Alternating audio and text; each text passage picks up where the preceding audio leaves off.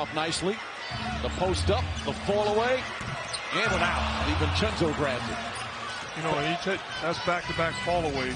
Makeable shots, but if I'm Klay Thompson or Steph Curry defending that, I can live with that, keeping you away from the paint, away from the rim. No question, that's a win for the Warriors. Divincenzo goes at Schroeder. Throws it up in the air, bounces around, and drops through.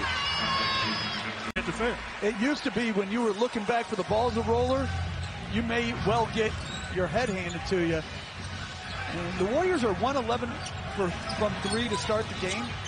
I would say 10 of them are good looks. There's a good look. Divincenzo off the bench. Beyond careless. Across court laterally in the backcourt. Just the third turnover, but a costly one. Divincenzo wide open. Donte Divincenzo. Curry loved that exchange. Lonnie Walker, the runner, bank shot, missed it. Rebound, Looney tips it to Draymond Green. Physical play down low. Divincenzo gets to the rim. Layup is good. Donte Divincenzo. Here's James ahead of steam. Goes inside off balance. Oh, almost went in. Warriors come the other way.